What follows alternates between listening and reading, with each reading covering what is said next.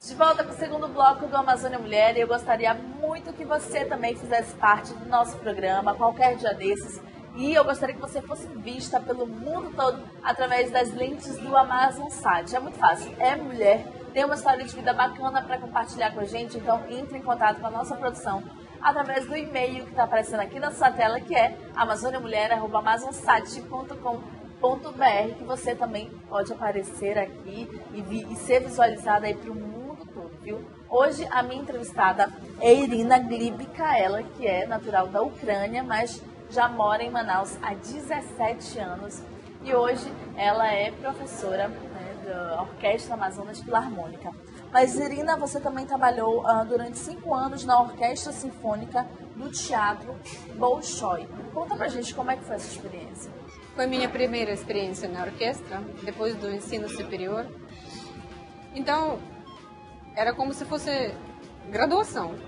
Mas depois do ensino superior, quando eu cheguei lá, de repente eu senti que tem muita coisa de aprender ainda.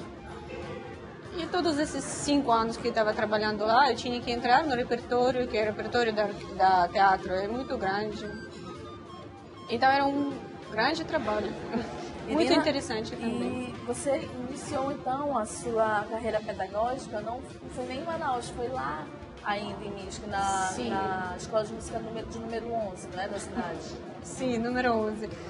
Eu achei interessante que todo mundo pergunta, como assim número 11? Então a cidade tem mais ou menos 20 escolas de música. Então era uma escola de música número 11. Além de você participar também da Orquestra Amazonas Filarmônica, você também participa da Orquestra de Câmara do Amazonas. Como é que você divide o seu tempo? Bom, seria bom se a gente tivesse 30 horas no dia, aí eu podia dividir o seu tempo. Melhor ainda. Como eu tenho que dividir? Como as prioridades. Hoje a prioridade é uma coisa, outra amanhã são crianças. Então a gente... Bom, Teatro Amazonas.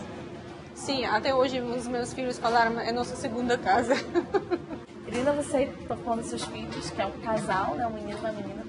Se um dia eles chegassem para você e dissessem que eles querem também fazer música, qual seria a sua posição a respeito disso? Bom, na verdade já aconteceu. O meu filho mais velho, que tem 14 anos, ele já toca violino e sou professora dele. Por incrível que pareça.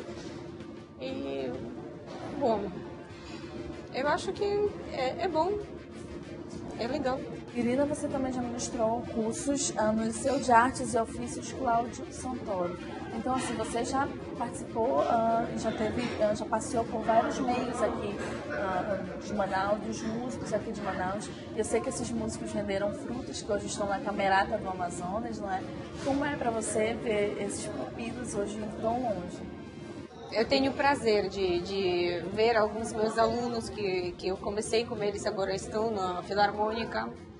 Isso é muito bonito, eu acho muito, muito legal. O meu filho participa da Camerata Amazônica com a professora Helena. E muitos meus alunos participam da Orquestra Experimental da Amazônia Filarmônica. Então eu acho é um trabalho bonito.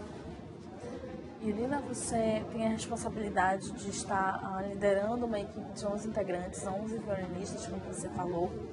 Qual é a sensação que você pode descrever para a gente de estar tocando violino e de repente estar liderando uma equipe? Imagino eu que sejam emoções diferentes, principalmente em dias de grandes apresentações, não é? É responsabilidade diferente. Emoção, eu acho que mesmo, todo mundo tem a mesma emoção. O meu trabalho é organização, eu tenho que organizar certas coisas, tenho que organizar partituras, tenho que organizar a presença de alguns ou outros, né? Então é uma questão de responsabilidade só. Olha, hoje eu quero saber, entrevistei uma violinista também, que foi a Helena Coinova. Ela me falou que, eu fiz uma pergunta a ela, que tocar o violino era muito difícil. Ela me deu a resposta que não era difícil, era complexo. Você concorda? Concordo, sim. É muito trabalho, mas vale a pena. Olha, hoje a entrevistada da Amazônia Mulher é Irina Glibka, ela que é violinista, e se você também quiser fazer que nem a Irina e quiser vir aqui bater um papo comigo na Amazônia Mulher, você pode entrar em contato com a nossa produção através do facebook.com/Amazônia Mulher, que é onde a gente tem um bate-papo mais informal.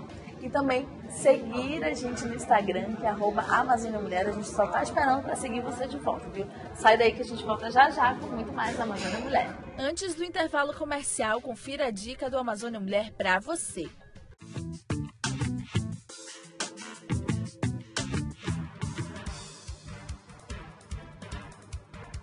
A primeira infância é fundamental na formação do ser humano, porque nós sabemos que 60% a 65% do nosso vocabulário é adquirido até os 3 anos de idade e cerca de 80% do nosso caráter até os 5 anos. E a nossa personalidade é formada até os 7 anos de vida.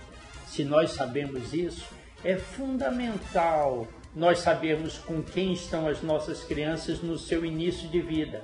É papel nosso como pais, como educadores, proporcionar o melhor para eles, para que eles possam sentir que estão bem situados. E nós precisamos formar a criança melhor possível, para que com isso nós tenhamos um mundo melhor. Essa é a nossa preocupação no Paraíso Infantil.